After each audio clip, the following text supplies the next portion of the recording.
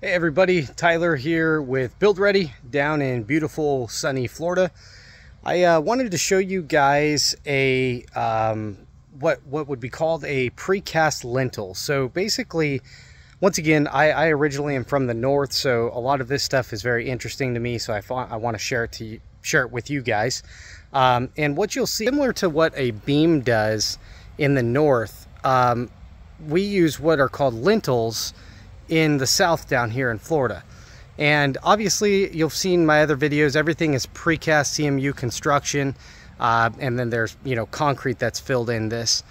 But these take the place of your header beams or your headers, your traditional dimensional lumber headers in the north, and they look just like this here.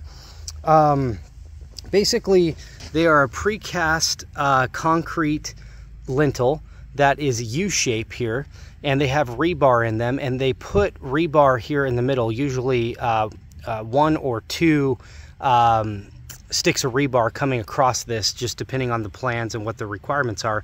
And then this gets filled full of concrete, which then takes the load and disperses it down the two sides to these columns. So it takes the load from the roof up above and transfers it down here into the foundation. So anyways, I thought that would be interesting to show you guys. It looks like we still do use some timber lintels or dimensional, or sorry, not lintels, but beams here on certain applications, but most of it's all that precast lintel material. So anyways, I hope this video will help someone.